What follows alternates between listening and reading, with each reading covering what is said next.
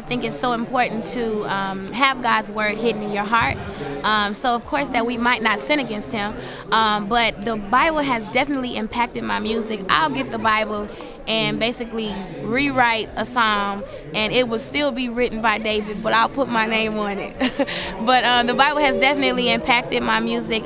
Just me keeping God's word in me and not letting it go out of me anywhere. It's keeping me on the right road and the right direction, and definitely keeping my relationship there. And in order for me to be a disciple and a vessel of Christ, in order for me to be able to minister to you, I have to have some word down on the inside of my belly. So God has definitely shown me the way through his word, and definitely have revealed himself to me in his word. I go to sleep with the CDs and all that. So thank God for American Bible Society. There it is. You guys rock.